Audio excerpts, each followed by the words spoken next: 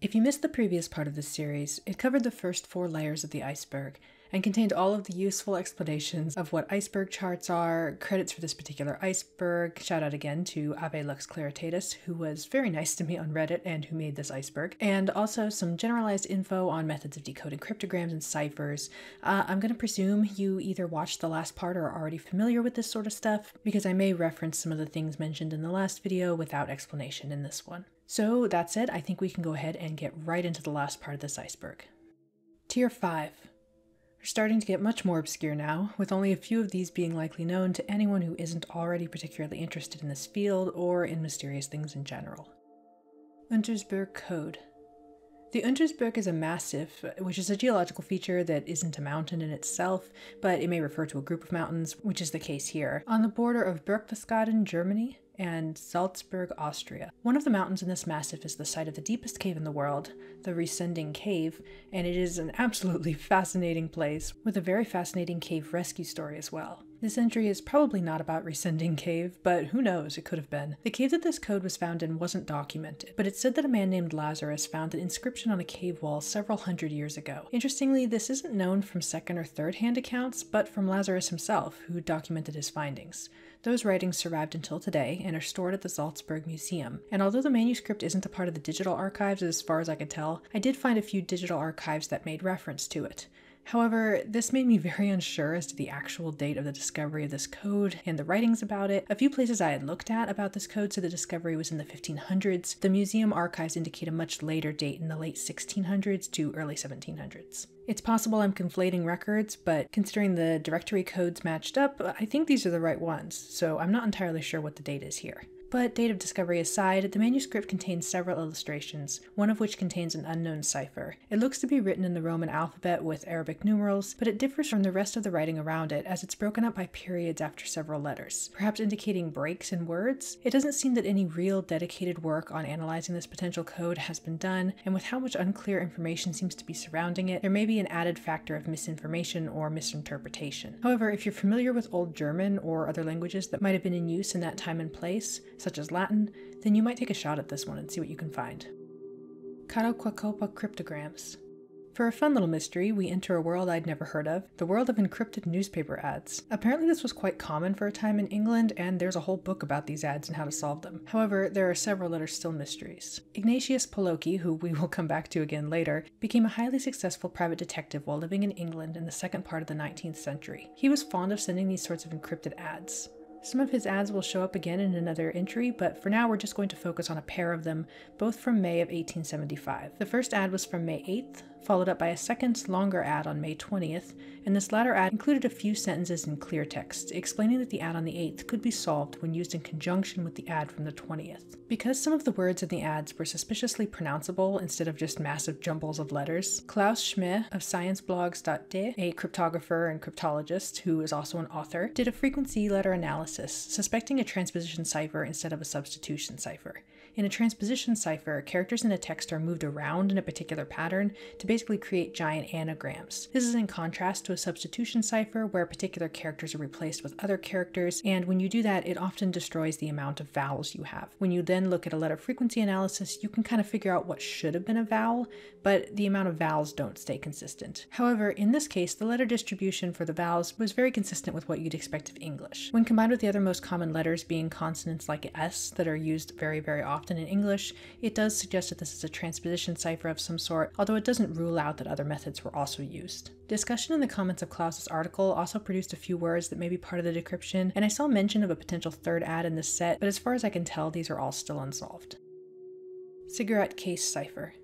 This is a neat little mystery here regarding a cigarette case inherited from the owner's father and which apparently had been in the family for a few generations. The case is silver, monogrammed with AS on the front, and has a maker's stamp from Germany. The inside of the case has an engraved message written in code, but with a presumably clear text date of December 24th, 1909. The periods, or potentially the forward slashes, are likely word separators, and because this is a short code written in what was likely a present, this may be a relatively simple code that could be quickly translated if the right person makes an attempt. Cylob Cryptogram. In 2007, a musician named Chris Jeffs, who is known by his stage name of DJ Cylob, recounted an experience he had in the mid-90s. In this story, he says he went to a bookstore in London and found a pile of free brochures available near the front door. An employee at the store told him that they were left there by a mysterious person, but she didn't know anything else about them. The booklet and the strange set of images within it are the basis of this entry. It consists of 20 pages, some with drawings of what looks like cameras as well as targets, and most strangely, many little rectangles that have different features such as lines or colored in boxes. These are what are believed to make up the potential code. There are 24 different rectangles, although a few of them only show up at the beginning and end of the brochure. However, it's worth noting that there are also smaller versions of the rectangles that show up in the diagram boxes, which are similar but not identical to the main 24. It's not clear whether they're simplified versions or if they should be considered completely separate letters. There's also one symbol written in red in the last page and at a diagonal, almost like a signature stamp. Although I am very suspicious about this origin story, considering that it lines up nicely with just about every other attempt to start an ARG that has ever existed, the puzzle itself is still very interesting. It's been speculated that this might be an old manual for a board game or game accessory or even some sort of intelligence test.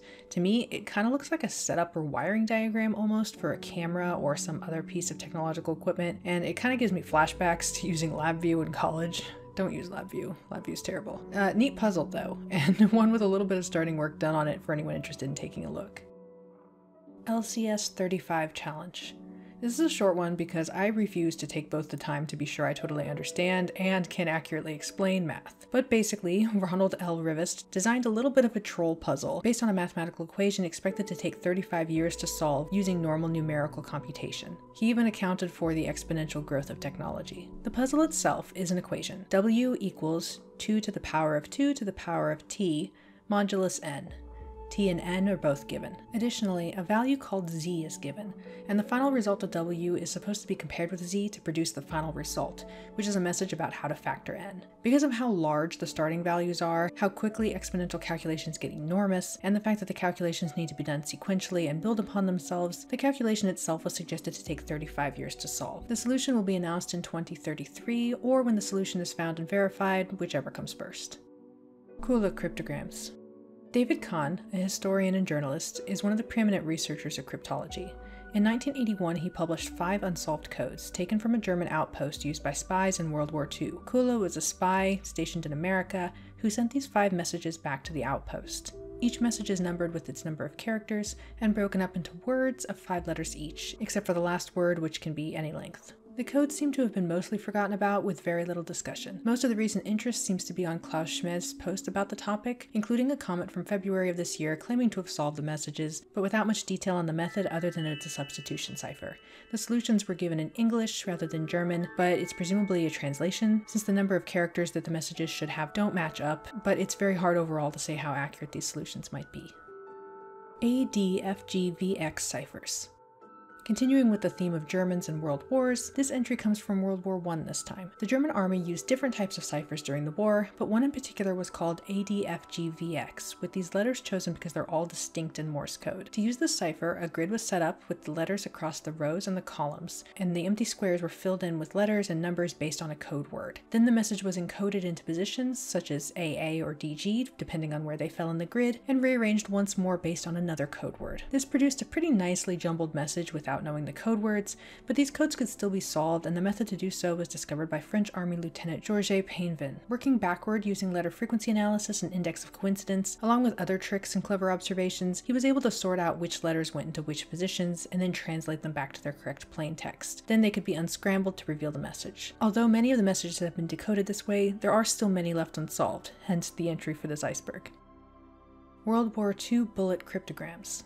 The story from this one goes that Italian metal detectorists, searching in South Tuscany in likely late 2014 or early 2015, found an old bullet casing with a small note hidden inside. Like the last few entries, this message also has words consisting of 5 letters, although the first and last lines differ from that pattern. The date is also written as August 13th, 1944, month first, indicating it was likely American. According to a forum thread discussing the discovery, it was also suggested that the bullet case itself was American, lending to this theory. Of course, this same forum thread also produced produced an obviously fake translation that was then picked up and shared in different articles on the subject, so take information with a grain of salt. The fake translation repeated a joke so old and so common that even I had heard it before, regarding Germans not knowing how to pull the pins of their grenades before throwing them, so the Allied army could just throw them back. But as for a real decryption, there doesn't seem to have been any real progress made on it. It's theorized that it may have been encrypted with a field cipher, and so it may be very hard to break without knowing which field cipher it was.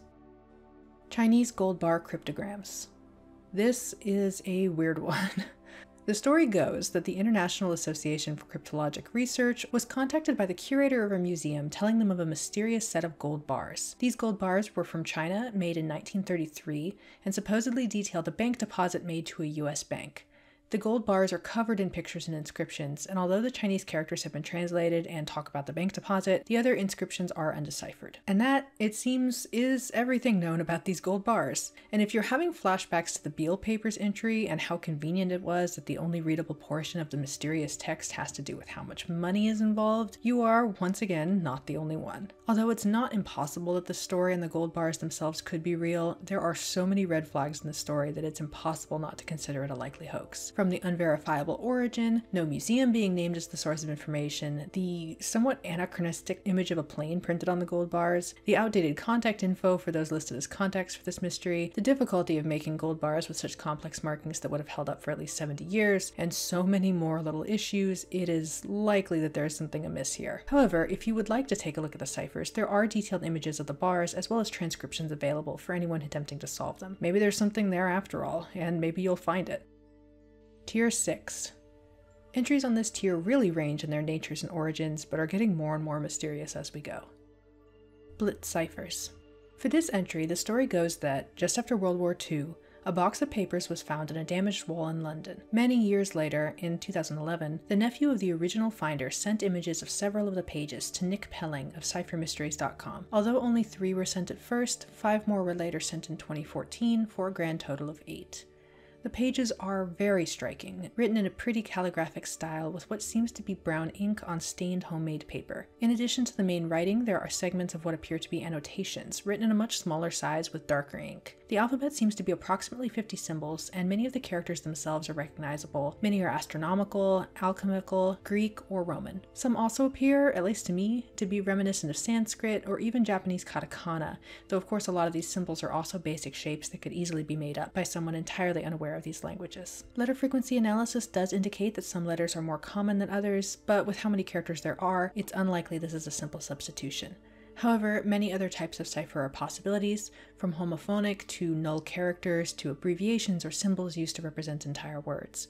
It's also unknown what language it might decode to, but English, German, and Latin are considered the most likely. It is also always possible this is a hoax. The fantastical story, the huge delay between releasing pieces, the suspiciously dramatic staining of the paper in artsy patterns that yet somehow don't actually render pages unreadable and don't match from page to page, the extremely common and mystical symbols chosen for the cipher, they're all reasons for some skepticism. That said, even if it is a hoax, it's a very elegant and very pretty one, and as long as it's solvable, it might well be worth it just for the challenge. Pigeon NURP 40 TW194. Continuing with World War II for this one, in 2012, the body of a pigeon was found in the UK, but this wasn't just any pigeon. Known as 40 TW194, this was a carrier pigeon with the National Union of Racing Pigeons, and this pigeon had been carrying a coded message from France, believed to have been written and sent during the D-Day invasion. The message might look a little familiar at this point, showing a set of words that are each 5 letters except for the last 2. In fact, to me this looks a lot like the bullet code from Tier 6, right down to the final word having a / followed by 2 characters to end out the message. Since both messages were from the same war and likely encoded using codebooks, it's probably no surprise that they're similar in format. However, without the codebooks used, it's believed that it's not really possible to truly decode this message. Even if it is, with how short it is, it would be very difficult to verify the result. Bonus 22 challenge.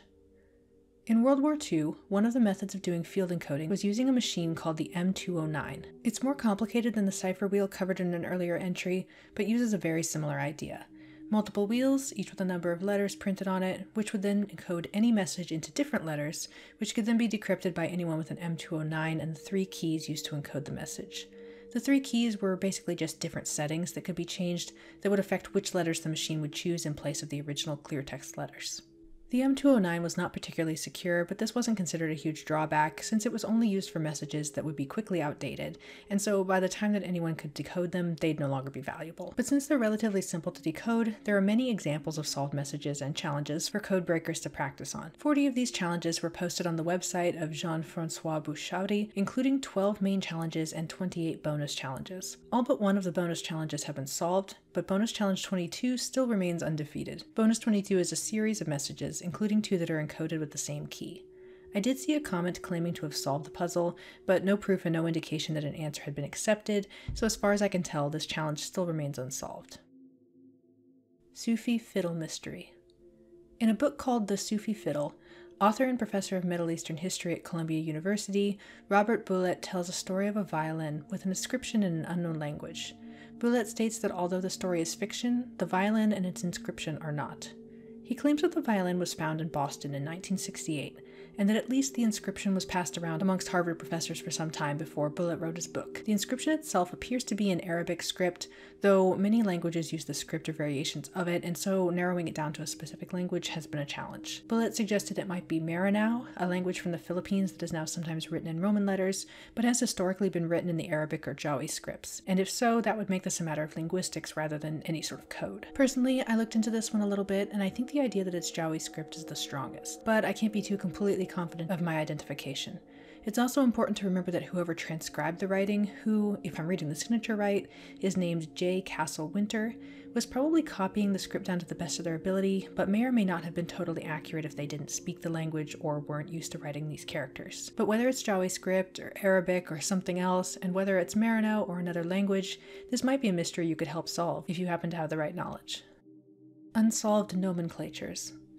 Nomenclators are a type of code that is very simple in format, but depending on how they've been constructed, can be very difficult to crack. Numbers are chosen to represent letters, potentially pairs of letters, and sometimes potentially common words. They can also include null characters, can represent multiple letters with the same number, or vice versa, and words represented by the numbers could either be spelled out or written with a specific number designated just to them. The more possible variations, the better the encryption, and so these codes can range from extremely simple to very difficult. There are countless unsolved nomenclators, any of which might pose an interesting challenge. Silk Dress Cryptogram. This entry has such a classic mysterious code feeling to me, but in a good way. In 2014, costumer, curator, and collector Sarah Rivers Cofield bought a bronze silk dress likely from the 1880s. As she worked on analyzing and taking stock of the condition of the dress, she located an unusually hidden pocket in the skirt, and then within that, 2 pages of handwritten notes. Even better, the notes were written in code. Unlike many of the codes covered so far, this one has many recognizable words, and actually sounds a little bit like the Markovian parallax denigrate, in that it's seemingly random but intelligible words all smushed together. It seems that the reason for this is that this was a popular method of writing code at the time, based on codebooks that were available to the public, used for sending encoded telegrams by finding the desired word in a codebook and then replacing it with the codebook's substitution. Codebooks were popular and easily available at the time of the dress's believed creation, and many of the words and even short phrases from the notes match up with known codebooks from the time. Unfortunately, the issue with solving this code is that finding the correct codebook for it might be a challenge. There were so many available at the time. However, if someone is able to track down the right book, it should be possible to easily decode the message. MLH Cryptogram. A short but mysterious entry, around 1976, a young man disappeared without a trace, though it was believed he'd left home on his own. He had no contact with his parents until a note presumed to have written by him was delivered to their home, but aside from addressing his mother by her initials, MLH, the note was entirely in code. The code itself is made up of symbols, many of which are relatively simple or recognizable, such as the delta and the circle with a dot that represents the sun. It's not particularly long, only about 30 characters, which makes it very difficult to decode using traditional methods. The writer's experience in computer programming, as well as interests that include astrology, might factor into his choice of symbols or even the method of encoding. Unfortunately, the code has never been solved, and it seems that the writer has not contacted his parents again since. Harry Carolan / Tissie-Jabber messages. In a similar vein to the earlier entry about encoded ads from Victorian England, in March 1863, a pair of ads ran in the London newspaper The Evening Standard. The first was from someone who signed their name as Harry to someone named Caroline, and the second was from Caroline in response a few days later. Both messages were short, about 2 to 3 sentences each, with short words of jumbled letters. Z, X, W, and V show up at least a few times in each message, and considering they are relatively rare letters in terms of letter frequency normally, they might give some indication of what kind of encoding was used. However, these messages have never been solved. A similar pair of short messages ran in a different newspaper, the Daily Mail, a few decades later in September 1901. These were between people who signed their names as Jabber and Tissie, and each are a single sentence of several words, with each words being 4 letters and predominantly made up of Ds. Although a few theories have been proposed, such as the messages being about horse betting, these messages also remain unsolved. Pollaky Cryptograms. So, still on the Victorian England train here. Remember the other ads we had talked about before, the Catokwacopa Cryptograms? This is the continuation, looking at the other 2 unsolved messages sent by private detective Ignatius Pollaky. The first was sent in 1865 and is partially in clear text, but with the middle portion of the message written in symbols, made up of dots, lines, and curves similar to parentheses. It also seems that the name of the person being addressed to is written in this code, and the clear text says that the addressee's message was received in time for whatever the encoded message is, and that Pollaky would return to England in mid-June. The second ad was sent in 1871 and is written in numbers, with each word generally broken up by periods, but some breaking patterns by including equal signs, colons, and even what seems to be a blank word. The only clear text is the word telegram at the start, and then Pollaky's signature and address at the end. Neither of these ciphers has had much progress made, so they are still unsolved as well. The Drolatic Dreams of Pantagruel. A bit of a different sort of cryptogram here, as this is more of an art history mystery than a code or an indecipherable language. The puzzle here is more about what the images were meant to represent and say metaphorically, rather than how to translate them into words. The publisher was Richard Breton, an illustrator and bookbinder from France. The book was published in 1565 and features 120 pages of woodcut images, each of highly stylized creatures or beings in a variety of clothes, poses, and scenes. The general style of the illustrations draw from other prominent artists of the time, particularly Francois Rabelais, who Breton had previously worked with and who was implied to have drawn the illustrations in this book. However, it is now believed that Breton's partner, Francois Desprez, was likely the one who created these works. The book had a great influence in popular culture at the time, helping to bring attention to Rabelais' previous work, and was an inspiration for some English masques. The meanings and interpretations of the many illustrations are still a point of discussion in modern day, and I highly suggest taking a look at them. They are all very unique and fascinating, in an incredibly weird and yet also kind of endearing sort of way. Jabron Cryptogram.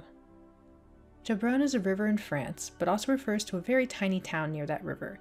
It's near this town, or more specifically between this town and another small town called Les Bourgets, that there's a place called Le Pont de l'Evesque, which I am sure I mangled and I'm sorry. This is where, scratched into a stone on the cliffside, a mysterious encoded inscription exists that might have been written by, wait for it, the Knights Templar.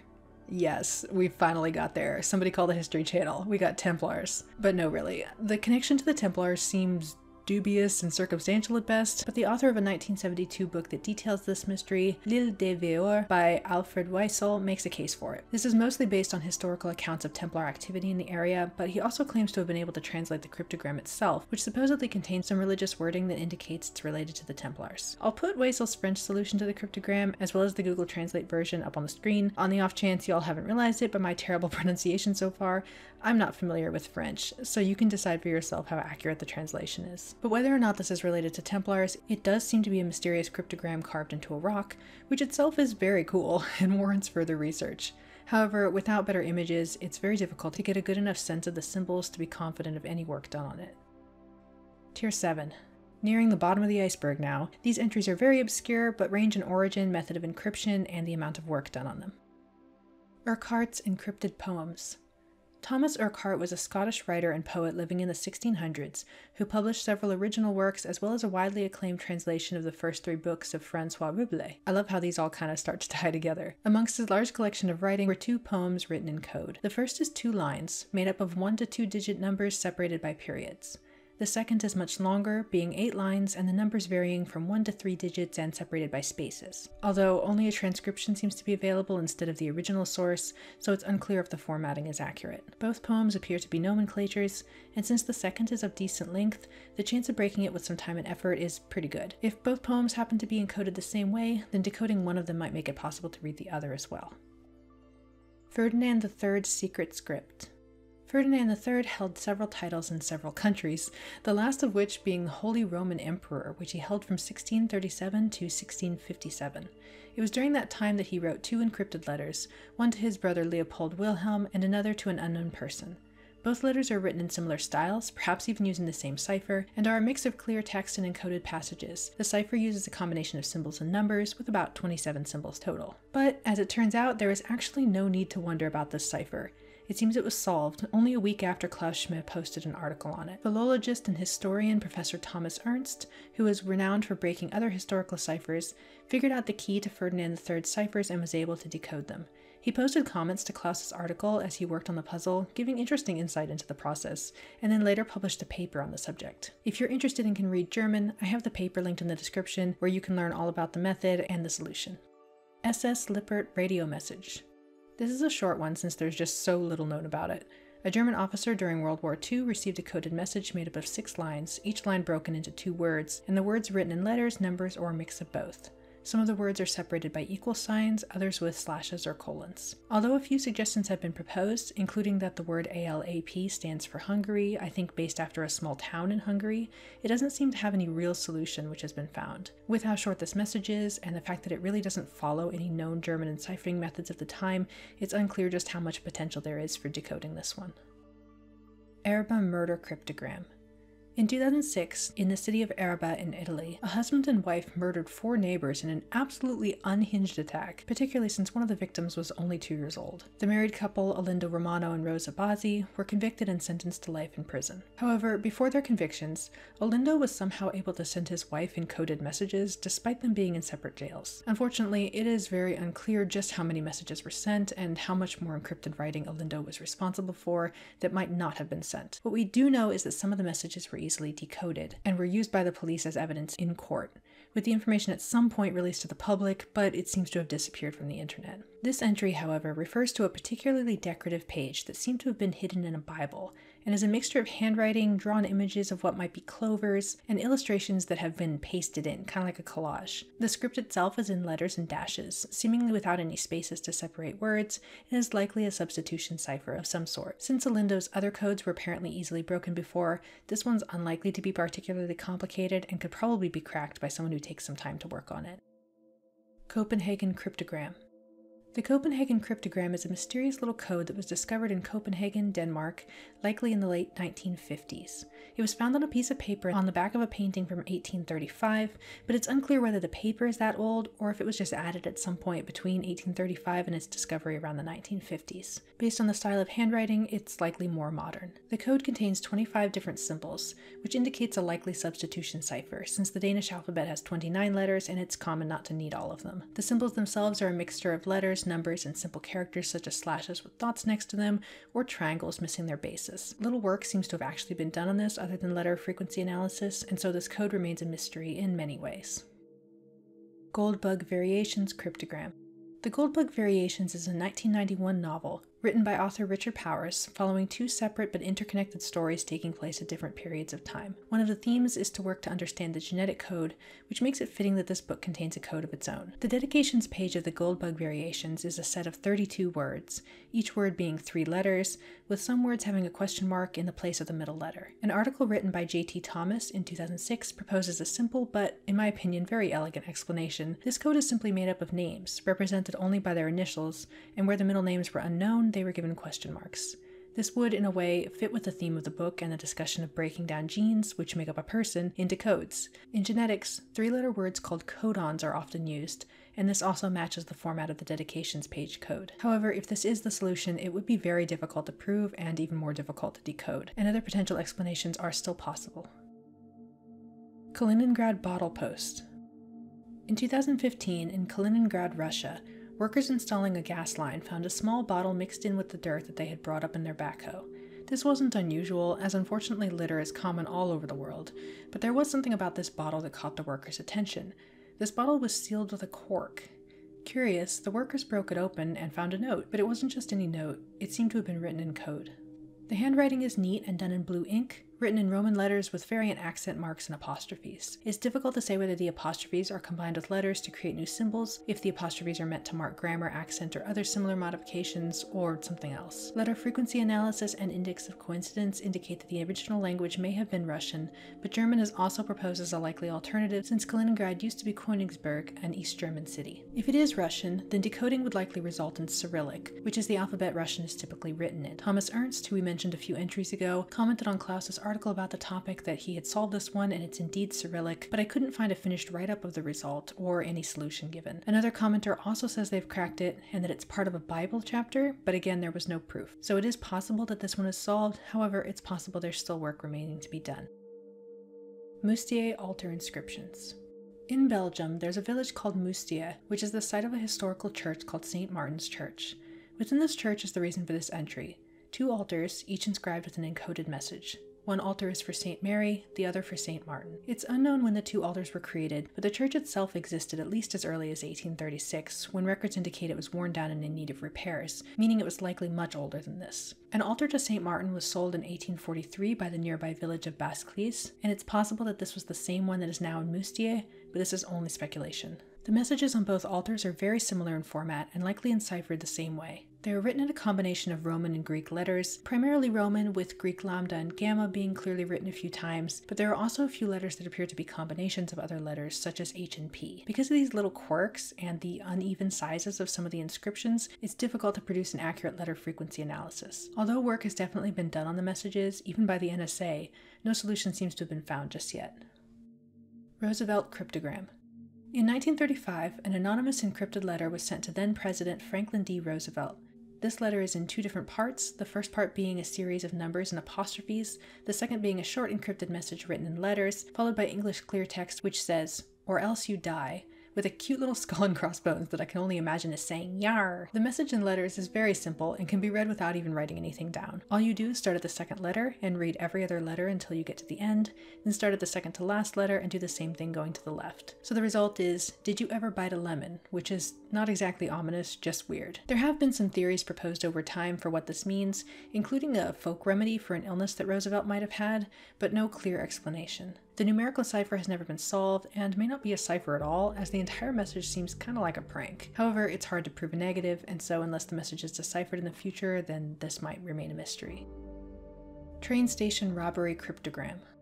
In 1916, a man robbed a train ticket counter in Ohio. He ran off with $265, approximately $7,300 today, but left behind a note written in code. It's unclear how the note and the robbery were related, and in fact, they probably weren't. A prevailing theory is that this is an encrypted telegram, much like the silk dress cryptogram we talked about earlier, likely done through use of a codebook. Unfortunately, we have the same problem here with this cryptogram. If it is a codebook, it's unlikely that it could be solved without the matching book. Though anyone who happens to have codebooks from the 1916s might want to take a look. Maybe they can figure this one out.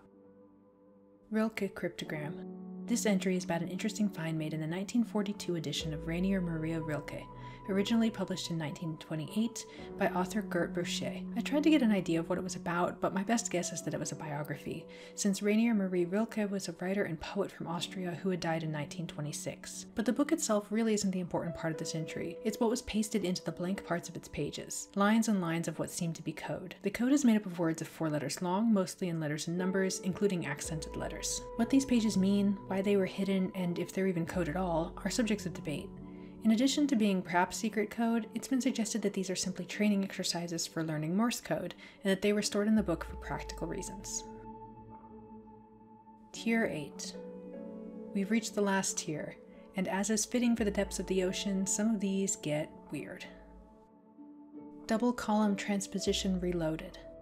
A double columnar transposition is a method of encryption used during the Cold War, and in many ways is similar to the ADFGVX setup, but it's simpler to do. A keyword of any length is chosen, and each letter of it becomes the header of a column. The clear text is then arranged beneath it, each letter to a column, wrapping around as it exceeds the length of the keyword. Once the columns are arranged, the keyword is put into alphabetical order, which scrambles the clear text. Then you read the columns top to bottom, left to right to produce the first transposition. Pick another keyword and do the whole thing over, and you have a double columnar transposition. Because the keys can be a word of any length, reverse engineering the keys so as to undo the cipher is exceptionally difficult.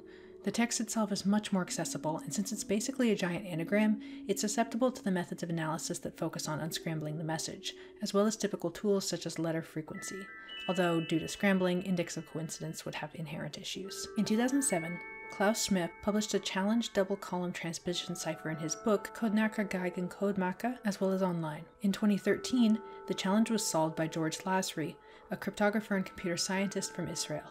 He broke the cipher by focusing on the encoded text, developing 2 different methods to do so. The paper on the subject is unfortunately paywalled, so I wasn't able to read in too depth on the method, but from what I understand, at least one of the methods was a simple dictionary attack. This method takes dictionary words and tries them until it finds a match, and in this case, since the clear text was taken from a published book, this method worked. Different methods of unscrambling the anagram were found until it matched a set of words from a known source. With this challenge cipher broken, Klaus decided that there needed to be not 1, but 3 new challenges of the same type, and he called them double-column transposition reloaded. This time the clear text was original writing rather than taken from a source, eliminating the ability to easily match to an existing source. Some information has been given as hints for the third of these ciphers, such as the length of the keys and that the clear text is in German, but the cipher and its companions are still unsolved. Forgotten Languages, ARG. Forgotten Languages is a website that is a wild ride, but in a good way. It's a massive project, dating back to 2008 or so and still ongoing, and is made up of many articles, each written in an unknown conlang.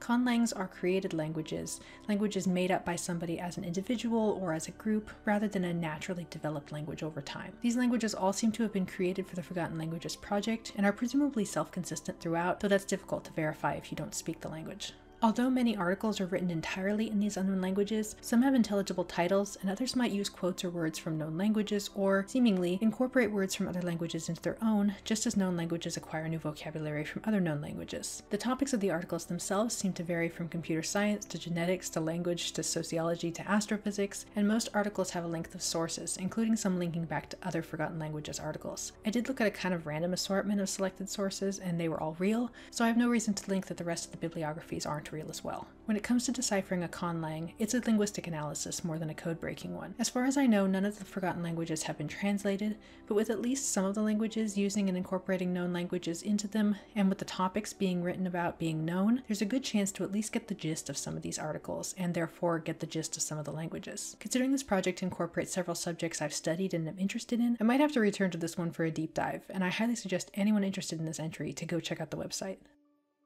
Sodalitis vulturus volantis.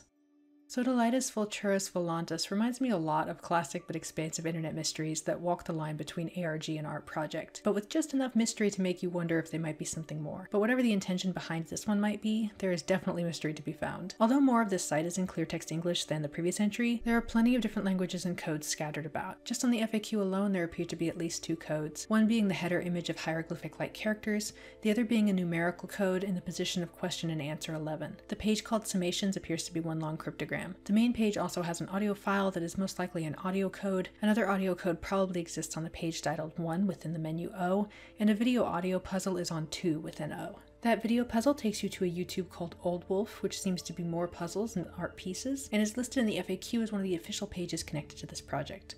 A link to oldwolf.com is also at the bottom of the main website, and it takes you to another website with more puzzles that reminds me a little bit of 973 et Nama, which is not on this iceberg, but is another famous old internet mystery that involves cryptograms. I got pretty distracted on Old Wolf actually while researching this entry. It's a fun site to poke around, with full illustrations that hide secrets and the nostalgic find the link sort of ways to advance pages. In fact, if you get deep enough into it, you can find a page that offers a reward for an English translation of a several-page PDF written in code. But returning back to Sodalitis vulturus volantis, most of the clear text is religious in nature and seems to draw on a variety of sources, though there are a few very, I guess mundane is the right word to describe some of the text subjects. Go check out FAQ question 12 and see a whole little rant on cryptocurrency and greed. In fact, there's a lot of salt in general scattered about throughout the FAQ, which I genuinely enjoyed reading and definitely gives this project more personality than others I've seen like it. You can also apply to join this project, which presumably grants you access to the locked pages on the site, which may have more interesting puzzles or may let you in on creating them. This is another entry that I would be interested in looking into further, along with Old Wolf, but if you're looking for puzzles of the more internet mystery variety rather than traditional code breaking, you definitely want to check these 2 out. Rayburn Murder Cryptogram. Taking a hard pivot away from internet mysteries, this one is related to true crime. In 2004, Linda Rayburn and her son Michael Berry were murdered by Linda's husband David Rayburn, who then committed suicide. Tragic, but not really much of a mystery, although that's always a good thing when it comes to crime. But a mystery does come in 2 years later, when someone claiming to be a friend of Linda's daughter Jen emailed cryptologist Bruce Schneier. This friend claimed to have been given a note by Jen, which was found amongst David's things and which was written in code. There are so many red flags and questions about this situation that I won't bother going into because it's true crime and I don't want to be disrespectful, but I'm sure I don't need to explain the multiple ways this sounds suspicious. But assuming that it is real and that this is a real mysterious message left by a murderer, there are two major questions. Why was it written in code, and what does it say? The message is written in letters and symbols you could find on a standard QWERTY keyboard. Some are in horizontal lines and others vertical along the margins. Some letters are capitalized and others are lowercase, some underlined and some with a line through the center. A few of the letters appear to have corrections or addendums made to them in the form of smaller letters written below them, and some letters are enclosed in a box. A few theories have been proposed that this isn't actually a code at all, but a collection of passwords or other computer-related notes that aren't exactly codes, just shorthand. But if it is a code, as far as I can tell, it's still entirely unsolved. DeBosny's Cryptograms. In 1882, Elizabeth, or perhaps Betsy, I've seen both names, Wells, was found dead, and her husband of a few months, Henry DeBosny's, was charged and convicted of her murder. In 1883, he was executed for the crime, though he maintained his innocence until his death. There are all sorts of strange things about this story, and I had actually heard of it for a completely unrelated reason, so if you want a weird case to look into, this is a good one. But it's on this iceberg specifically because DeBosny's left behind 4 encrypted notes that have yet to be deciphered. The messages themselves are all of decent length except for the last one, which is much shorter. The characters are mostly non-letter symbols such as percent signs, brackets, and even a little anchor, though Roman and Greek letters appear along with Arabic numerals. One of the ciphers has a distinct portion written in Roman letters, which appears to be the initials HDDLMF, and each of the letters has lines below it, akin to tally marks. DeBosny's was said to speak multiple languages, and the French message included on the same page as one of the ciphers is written in a way that indicates French is not his first language. He claimed to have been born in Portugal, so his native language might have been Portuguese, but that's speculation. A lot about this guy is speculation, and we can't really take anything he said as fact. There has been very little work done on these cryptograms, mostly because they seem to have been overlooked for a very long time, possibly even until the 2010 book, The Adirondack Enigma, by author Sherry Farnsworth. Rubin Cryptogram. In 1953, Paul Rubin, a chemistry student at New York University, was found dead near the Philadelphia airport. Since every version of this story I looked at had different information, I won't go in depth on the crime side of things, but an investigation found that he had died of cyanide poisoning. Since he would have had access to cyanide as a student, this was considered a likely suicide, although some aspects of this mystery make it possible there were other people involved. But this case is on the iceberg because Rubin was found with a piece of paper taped to his abdomen, and that paper contained a message in code. The message is in numbers and Roman letters, with the first part being primarily nonsense words, and the second part being sets of zeros and ones broken up by periods and X's. 2 readable words, duels and conant, put this case on the FBI's radar, because they were the names of a politician and diplomat, respectively. The FBI's case file is available on this subject. I haven't read it all since it was very long, but I read a good portion of it, and just the first few pages alone are a wild ride. It is so worth taking a look at. But as I understand, no link between the possible names and the note were ever really corroborated, and it may have been coincidence or they could have been used as code words. Rubin was apparently a fan of science fiction and of coded messages, and so it's likely he created a code for himself and possibly his friends. However, it's also possible the code means nothing, as there were some indications Rubin might have been suffering from a mental illness as he'd begun to display some unusual behavior, such as asking to be called by a new name that he'd given himself as an homage to a fictional detective. The cipher has never been solved, so if you're curious, it's definitely worth taking a look at. And again, if you're curious and have some time to kill, the FBI report is also very interesting. Hungarian crossword suicide. There aren't a lot of details on this one, so it'll be sadly short and also just sad. In 1926, a man named Antal Gyula shot himself in the bathroom of a cafe in Budapest, Hungary. On his body was a blank crossword puzzle, as well as a note that claimed the reason for his suicide and the names of relevant people would be found in answers to the puzzle. Although references to this story have been found in contemporaneous newspaper articles, verifying that it probably did happen rather than just being an urban legend, there doesn't appear to be any copy of the crossword itself anywhere, nor has anyone solved it. Thoulis's Cryptograms.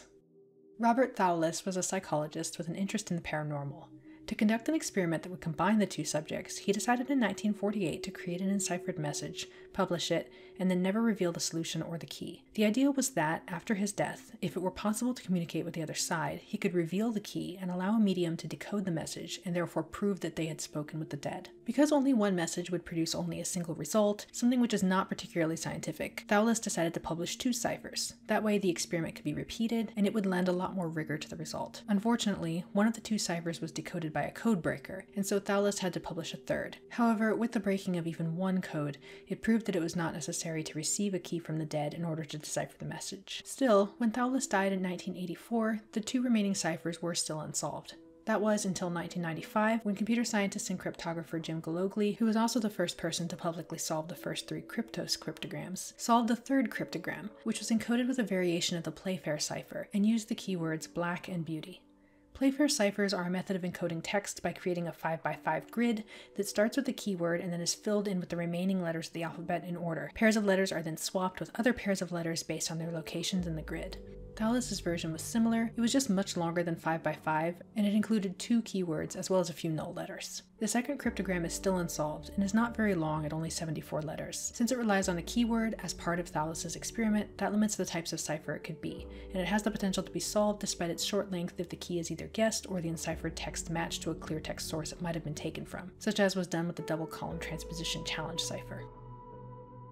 Ave Lux's ciphertext. The final entry is, fittingly, brought to us by the creator of this iceberg, Ave Lux Claritatis. This is a handwritten cipher, with the bulk of it written in symbols, although the title is written in Roman characters. As the titles of ciphers sometimes hold clues on how to solve them, it's important to not overlook it while analyzing this cipher. I haven't taken too much of a look at this cipher yet, though I admit I did consider trying to solve it before making this video, but considering I was once distracted for an entire week from my grad school homework by trying to solve a conlang, I knew better than to get involved before I had put this out.